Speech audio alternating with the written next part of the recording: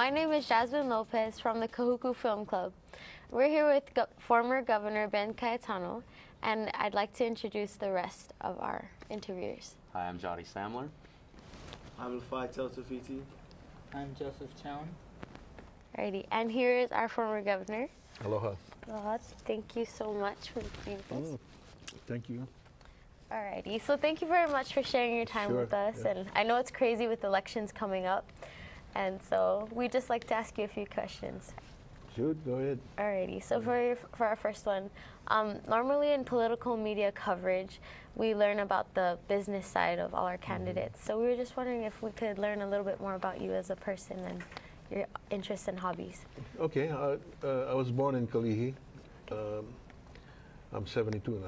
I was born in Kalihi, and I went to Farrington High School. I went to public schools, Puhali, Kalakaua, and Farrington. Graduated in 1958. Got married when I was only 18. And later, at age 24, I decided to go back to school, and I moved to the mainland. And then I got my degree from UCLA, and later Loyola Law School. Then the day after I graduated from law school, I had been offered a job, and so I came home.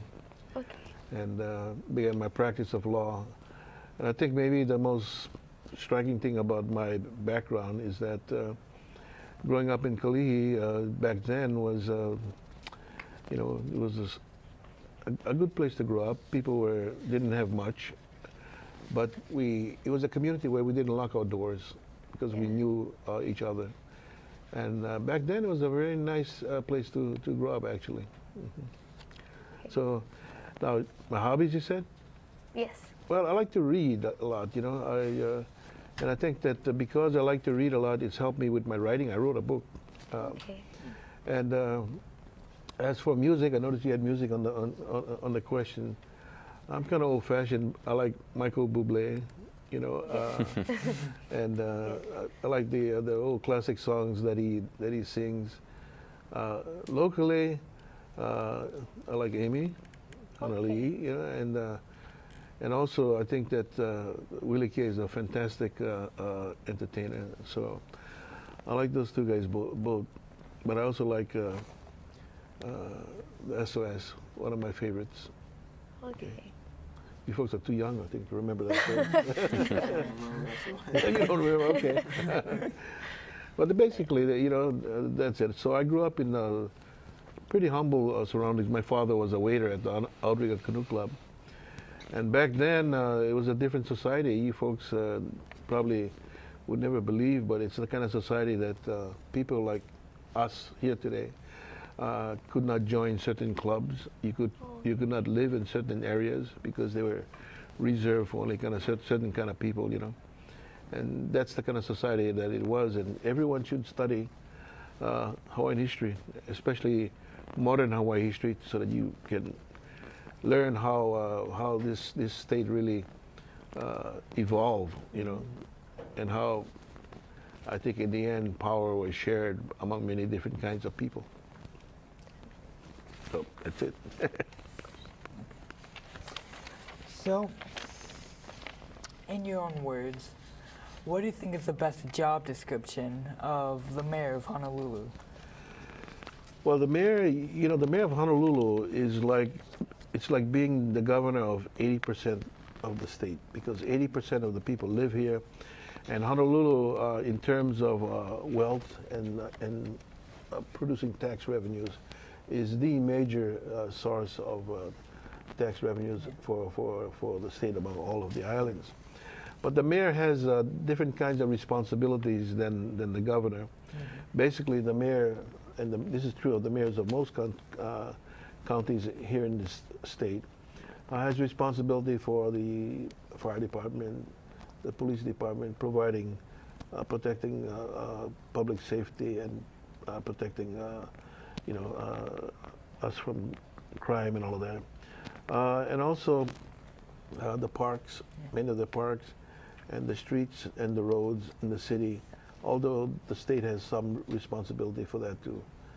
The parks in the mountains are usually state parks.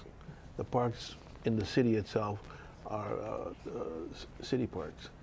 And so the mayor's, I think, role is to try and, I think a mayor should be one that looks at the bigger picture, and he lets his cabinet heads pretty much do the stuff on the ground.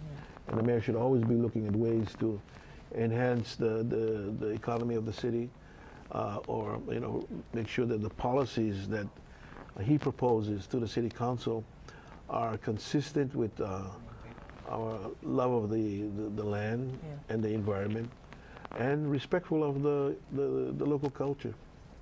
Basically, that's what I think the mayor's responsibility is. Thank you. Okay. What do you think the Keiki need the most in our islands? Well, I think, are you talking about in Kahuku? Or just in general? In general? Well, I think it's important to give our Keiki a good quality public education, because no matter where they live, I think that the state and our schools, our public schools, should prepare our young people to succeed wherever they decide to live. So if you go to London, or you go to New York, or you go to Los Angeles, or any other place on the mainland, we should prepare you here in our public schools to be contributing citizens in those places, and even leaders in those places. And the best example is our president, Barack Obama. Of course, he got an education at Punahou. Yeah. But we got a lot of public schools that are good, So I think education is, a good quality education is one of the most important things that the government can provide. At home, I think it's important that the homes in which our children grow up in, that we try to help the families as much as possible have a stable environment, provide them with, make sure that they don't go hungry or they don't want for anything. Okay. I had a question. When you were the governor, what accomplishment were you most proud of? Well, there were many that I was, that I was proud of. We built a new medical school that's in Kahuku, and it is a state-of-the-art building. One of the, I think, more modern and beautiful medical schools in the nation. And the reason we built the medical school, even though the university already had the John Burns Medical School in Manoa, is that because I really felt that Hawaii could become a premier healthcare center of the Pacific. Our weather here is perfect for rest and recreation and recovery. It's mild temperatures. And our people here, our healthcare providers, our doctors, our nurses, and our technicians mirror the Pacific and Asia. Our people look like the Pacific and Asia. And so I felt that this would be a good place for people to come, because we are an American state, and American medicine continues to be seen as the best in the world. So people will come here, and that's why I built the medical school. So I was happy with that, and then we built. We established the State Art Museum. Have you folks been to the State Art Museum? Yeah. Unfortunately, it's still only the first story that's carrying our art. But my vision was that one day that 5-story building, which is a beautiful building, would be the equivalent of New York's Metropolitan Art Museum. Would be our Metropolitan Museum, but only for local art. We leave to the Academy of Arts and the Contemporary Museum of Art to bring in the more well-known pieces, the Rembrandts and everything else. Yeah. I wanted a place in that art museum for our local artists. And then it goes back to what you said about how you feel people should learn about the modern or old history of Hawaii. Right. And now. And we have terrific artists here. And not only artists, but people who sculpture. And I think it's important that we show that to the people who come here, not only the people who come here, but our young people like you, so you can learn a little bit about history. But really, the most I think satisfying achievement that I felt was not when I was governor. It was when I was lieutenant governor, and I established the A-plus after-school program. And I don't know if any of you were in that program. Were you in that program? Well, you know what it did. It helped working families because before A-plus was established, a parent had to come to the school and pick up his or her child and take him to the Y, wherever the after-school program was. And so what we did by establishing the A-plus program was to make it right in the school where the child was. So you eliminated that having to drive, you know, and your parent didn't have to come down. And also, the kids were more comfortable in familiar surroundings. So we started in, I forget, 1989 or thereabouts. And in the first year, we had about 20,000 kids enrolled. And eventually it went up to about 28,000. And in the reviews from the parents gave it like a 96, 97% approval rating because they were happy with it, you know. And were you satisfied with A+? Yeah, it was fun. Yeah, see? He liked Really it. cool. Some kids like it better than regular school. Yeah. Yeah. Yeah, it was better. Alrighty, so like us, since we're students and we're too young to vote, we still want to have an influence on political leaders like you. And so, what are some things that you did when you were a student that enriched your experience? And Well, you know, I got to say that when I was a student, I was an older student, and so I worked a lot. But I did keep track of politics, but I didn't get really involved. I think that that young students like you should really try to reach out to politicians to get them here like this, so that there can be some interaction. Because, you know, most politicians, the stuff they're doing now, going to affect your generation the most. Yeah. You know. It's not going to affect my generation, you know. We're already pretty much established. Yeah. And so you need to be involved and you need to kind of watch out. So if you see, for example, you know, I think there's some issues on your side of the island that has maybe, say, BYU's project, Envision. If you, whatever you feel about that, you should express to your local politicians, you know, because they know that one day you're going to vote, and they also know that what they decide will affect you more than any other generation. And so, I think being involved like this is really important. Thank you. So, what kind of skills do you think a mayor needs to have, and what experience do you have? Do I have? Well, you know, I was a former governor of this state, so I manage, or I ran, or governed a state government of 50,000 state employees, full-time employees, 15,000 part-time employees, and you know, 18 different departments, ranging from the Department of Transportation to the National Guard to the Department of Education. Budget maybe 6-7 times the budget of the city of Honolulu. I thought having been doing that job for 8 years qualified me to be mayor. Yeah. But I'm not running for mayor just because I wanted to run for mayor. The title doesn't mean that much to me. Yeah. I'm running for mayor because I think that I'm concerned about some of the fiscal issues that the next mayor will face. Yeah. Currently, there's no youth community center from Kahuku to Waimea. What do you think would be the best location to put a youth community center? You know, I would have to go into the community and talk to people like you, because frankly, you know, I don't know the community as well as you do. And of course, you know, when we talk to the people in the community, they give us a better idea of maybe where the location should be, you know. So that's the only answer I can give you right now. I can't say that it should be here or there. Yeah. Okay. Have you experienced any special moments in this past year that shows like a hope for a better future, even in the community and for kids? Just the islands as a whole, if anything. Well, you know, that question stumps me because I haven't thought about it for a while.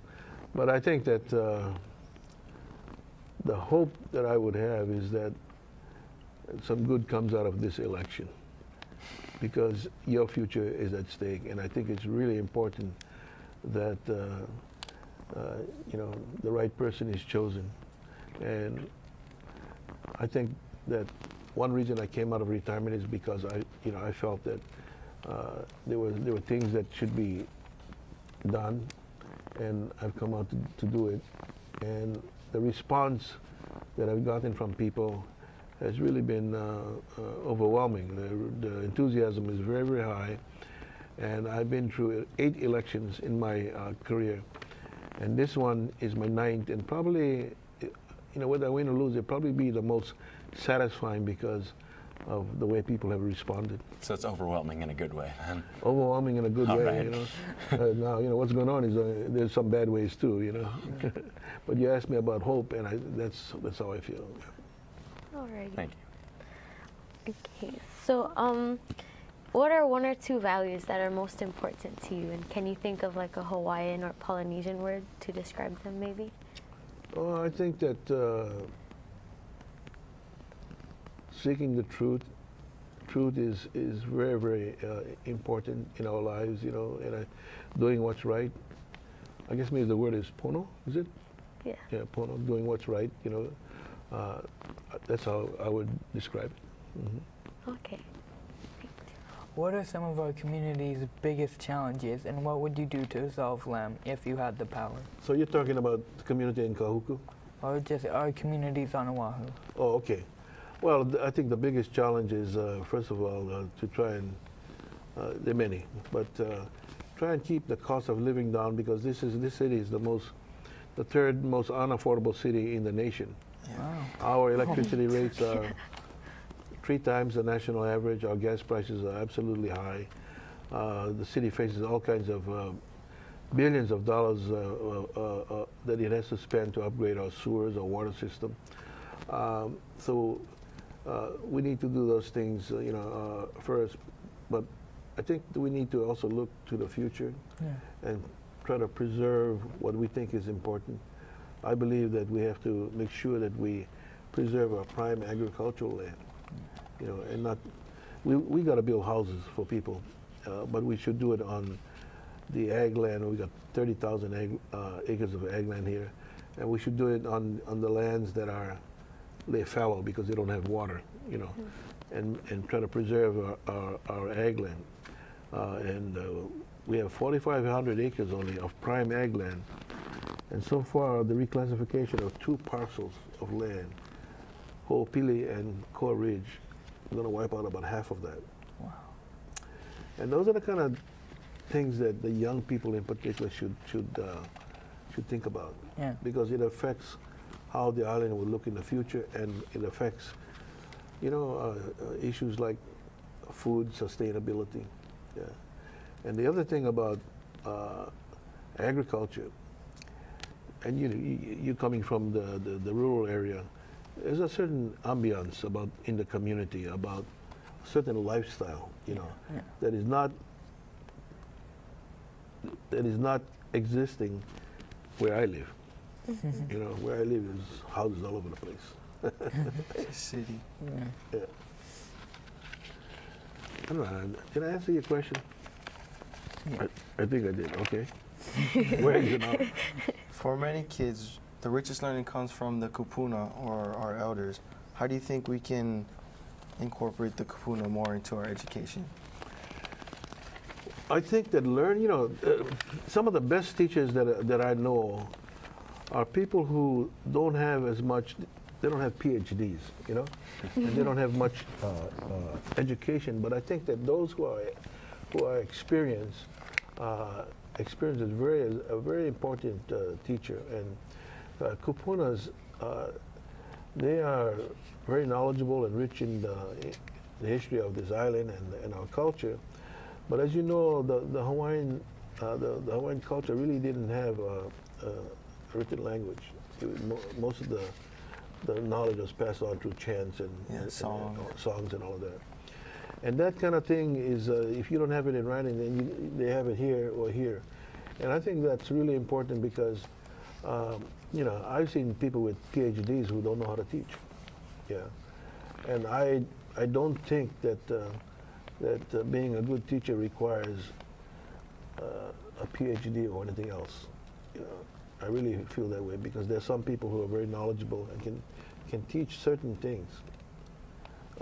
I don't think the Kapunas need a PhD to teach young people about Hawaiian culture. And so I would, but as mayor I couldn't because I'm not, you know, the state handles the Department of Education. But one way the city could do it is to provide more activities in the parks, for example, or in those kind of programs, enrichment programs in which you do use kupunas to teach the young people about the culture, about the history, and all of that. If you had a moment to talk to all the students or just the kids on the island of Oahu, what advice would you give them to be successful in life? Well, a couple things that I would do. I think that, first of all, prepare yourself, okay? That means getting an education. It doesn't mean you have to go to college. You know, you might, I mean, plumbers and carpenters, they make a pretty good living, you know. So it doesn't mean you have to go to college, but you should prepare yourself for any field that you think you might want to get into. And the other thing is that I think you need to shoot high, aim high, because you won't know whether you can achieve your dream unless you try. And in my case, for example, I nearly flunked out of Farrington High School. I know I wasn't a great student. I used to mess around a lot, you know. I had 3 cars when I was in high school, and you know, I just didn't study, and I nearly flunked out in my senior year.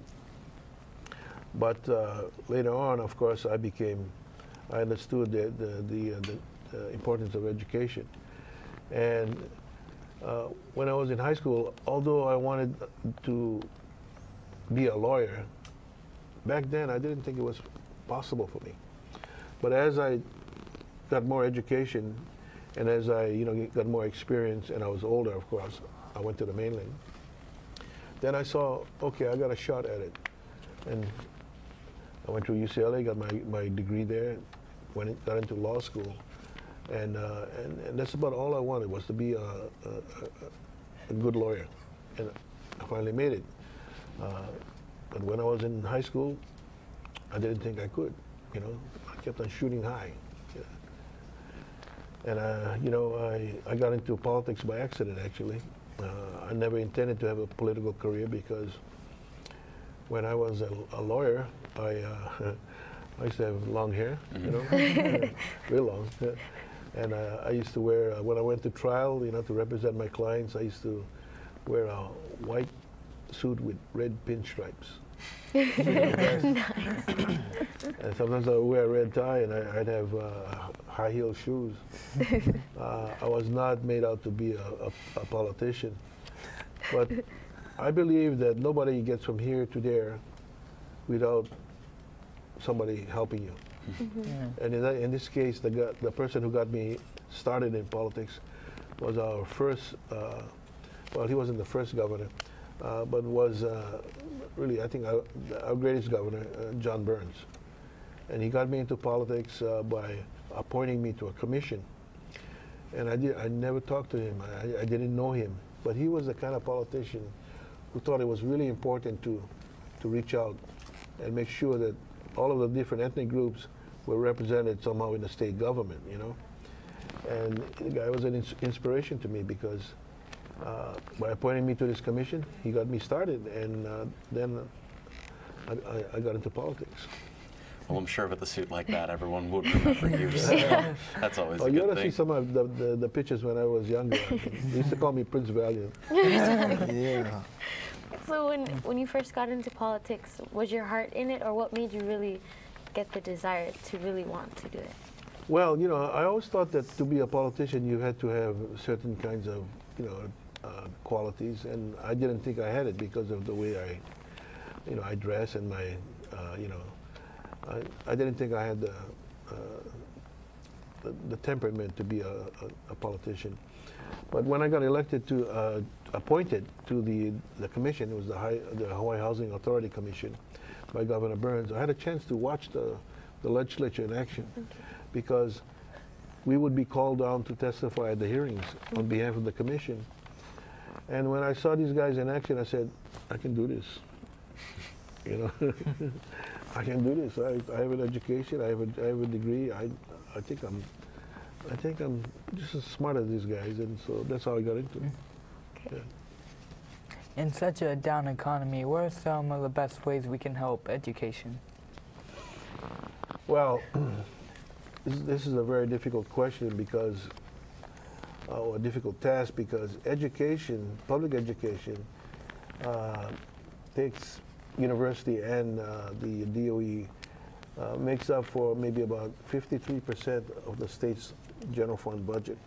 So it takes a big slice of the pie, so to speak, And I think the only thing you can do to improve public education is to first make the teachers and the system more accountable, because there is, I think, ways in the DOE that can be corrected. So, and I think it's important to set standards, not only for the teachers, but for the students, so that when you graduate from a public school, public high school, the diploma that you walk out with means something. And it means something to the people who govern admissions to college and that kind of thing, And they know which schools are the better schools, Yeah. Yeah. So, now in a down economy, well, you got to set your priorities. And because the public education takes so much of the budget, everything has to be more efficient. Yeah. Yeah.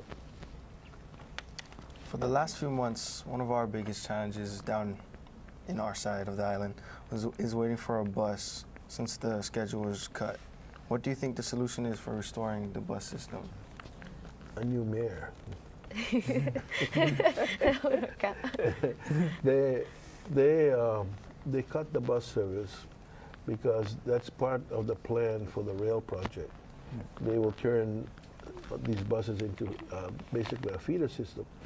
Now, in my proposal, if you're not talking about express buses, are you? You're talking about school buses? The school bus. Yeah. Oh, okay. Well, you need, then the DOE has to, I think, restore the school bus program, and that means, funding. The city apparently only has express buses there, so in that sense, the city cannot do a lot for the students because it's basically the DOE's bus program that you're talking about. As a student journalist, we're learning the value of fair and balanced coverage. If you're the campaign manager for Mr. Caldwell, what is something positive that you could say about him that qualifies him for also mayor? He's a nice man, and he's an intelligent man. He's nice and he's intelligent. I've known Kirk for maybe a little more than 10, 15 years. Yeah. I think he's a good guy. But to be the mayor or the governor of the state, I think that you need to look for an individual who is smart and has the courage to do what he thinks is right. Yeah. And there are many people who are in politics who are smart. They got degrees, advanced degrees, but what they lack is sometimes they get too influenced by labor unions, by big business, and they don't have the courage to do what is right for the people. And I think that's important now. I can say that Kirk is a nice guy, and he's smart. And then I'll leave it there. Alrighty, so I just have one more question for you. You talked about earlier how John Burns was a role model to you, but when you were younger, as a student, who was someone who was inspirational to you and helped you? I think when I was in high school in the 50s, Franklin D. Roosevelt was one of my idols, you know. And later on, of course, locally, Governor Burns, you know. And to a degree, I think when I was growing up, I admired Senator Inouye, you know. So, but on the national scene, I would say that John Kennedy was really an inspiration to my generation. Unfortunately, he only served 2 years before he was assassinated. But I thought John Kennedy had what too many of our leaders don't have. He was charismatic. He could inspire people, you know. He was a good speaker. Yeah, he was a very good speaker. And Barack Obama has some of that. But whether he's going to get reelected, I don't know. You know. Okay. Thank you. Do you guys have any more questions? I don't have any more questions. All right. Thank you for Okay, your well, time. you know, thank you very much, and I wish you all the best of luck in your studies. Yeah, you guys are you're in 8th grade. I'm a sophomore. He's in 8th grade. I'm the only intermediate. High school next year. Okay. Well, I'm glad, you know, that I met you folks. People think of Kahuku as mainly football, Yeah. but I found that there are quite a few bright kids there. Yes. Yeah. All right. Well, thank you so much for your time. Sure. Thank you. Alrighty. Thanks. Thank you. And that's it. Thank you. Mahalo.